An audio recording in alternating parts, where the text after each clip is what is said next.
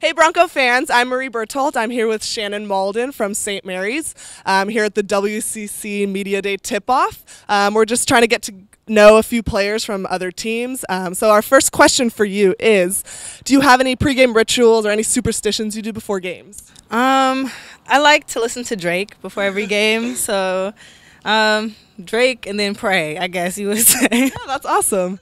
The other question, do you have any games in mind that were really exciting in your past at any level that that's kind of stick in your mind? Yeah, I think it was in high school, and I made a corner three, and I was so happy. Like, that just made my, I don't know, that just made my 4 years being there. It was great. Yeah, it's always exciting. Lastly, we're both Bay Area teams, kind of have that home rivalry a little bit. Do you have any teams or games that you really look forward to throughout our conference play?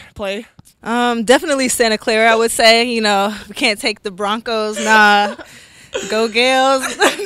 Always that hometown rivalry. That's funny. Thanks so much.